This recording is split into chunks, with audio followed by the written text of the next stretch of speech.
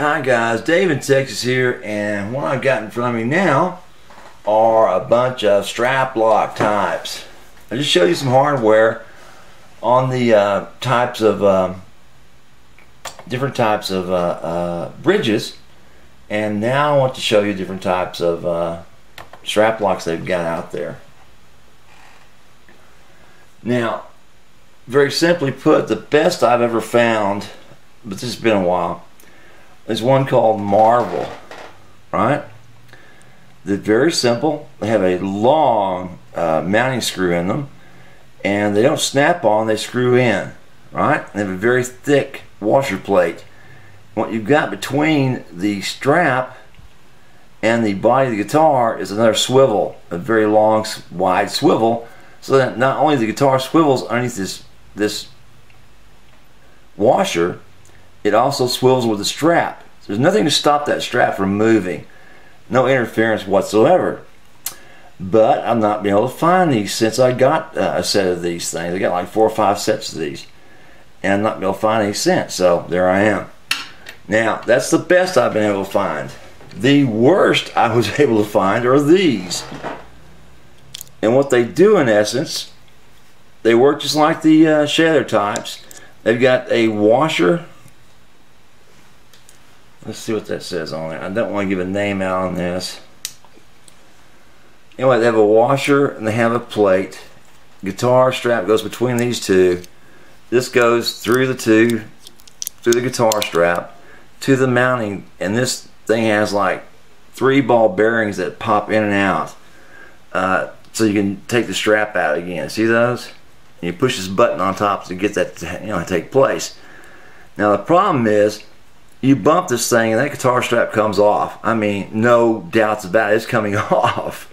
And it's not happened to me yet, but I can see it happening because that button is pretty much up there, so you can actually easily, just take this thing out. See how it's above the thing itself? So any pressure on that, and boom, out it goes. Out goes your strap. Your guitar smashes on the ground, falls to pieces. So this is the worst design I've ever seen. Now I bought one of these, right? And I use that on a old beat up acoustic I've got. So now the second best I was able to find in black, gold, chrome, silver. It also comes in neon colors if you can find them. Are these types, Shaler types. These are very, very nicely made, right? They still have that snap-on issue, right? You just pull on this and then pull this out. But the depth of this going into this is very deep. It's hard to have it happen. So you really have to pull hard on this because it's got a counter spring in there that's very, very tough. And it's going to take a few years before this ever gets weak enough to get to replace it. And that's years of popping this thing in and out. And it still has that screw-on ability where you actually screw the guitar strap in between the body of it, right? So that holds that strap in place, doesn't tear it to bits with one, just up against a nut or something. Nice, nice, nice, nice, nice, right? Now the issue is, right, how do I replace these? Well, simply, you take your old buttons, like an old button like this one. Whoa, let's lose a screw here. You unscrew it, right? You replace the old button, its screw, with one of these. It comes with a part. Now if you look closely, I think it's to focus. Come on, baby. Focus in tight.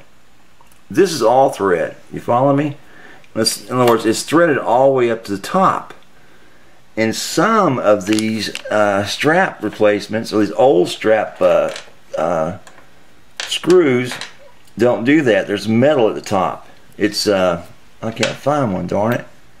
It's not all thread. So and these are thicker than the old strap locks or strap buttons that you're replacing.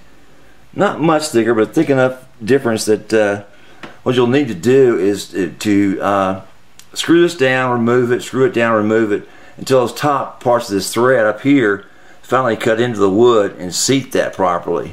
You follow me? Now, on all the guitars I've gotten from China so far, they all have this. These little washers that are on the bottoms of the strap buttons. And those you need to keep there, right?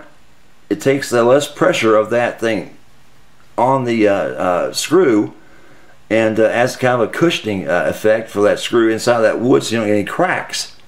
You get me? So always replace these, you know, put them right back where you got them. You get it?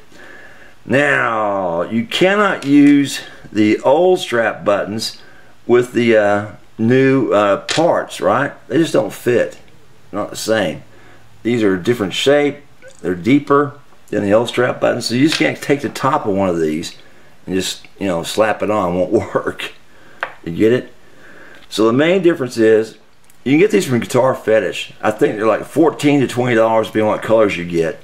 And these at the moment I think are the best available. And you don't want to use some crappy ass existing button like this on your guitar and put a nice strap on there and have that thing come flying off, because even with nice hard leather, you know, sooner or later it becomes worn and it does crack, and the place that it cracks is right at the button.